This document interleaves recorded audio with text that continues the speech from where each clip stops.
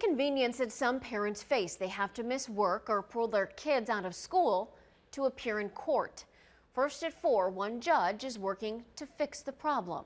Brittany Weir with the 19 Solutions team walking us through how he plans on doing that. When I got this appointment, I thought, what can I do to help? Judge Michael De Leon was appointed to Lake County Juvenile Court in July. Previously, he worked at the prosecutor's office for 22 years.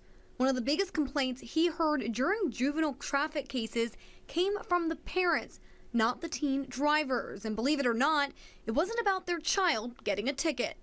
They had to take off work during the day, and a lot of parents would say to me, well, I'm losing $100 or $200 because I have to be here, and then I'm also going to have to pay a fine for my child or court costs for my child. That's like a $400 or $500 swing. So Judge De Leon came up with a solution: night court.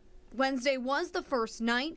For 2 hours, the judge heard cases and ran the courtroom just like normal. I thought if we could do this at night and schedule it out, and so far the first night was a success. All the parents were so happy. The judge says this is a pilot program for now, and it'll take place on the first and third Wednesday of every month.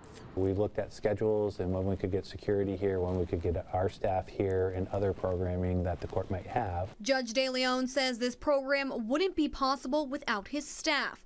Most are working overtime or volunteering to make this work. I want to do this with a minimal impact because I'm cognizant of doing something at night and spending taxpayers' dollars. That's very important that I spend them wisely.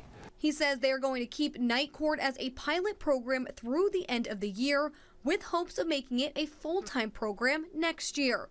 In Paynesville, Brittany Weir, 19 News.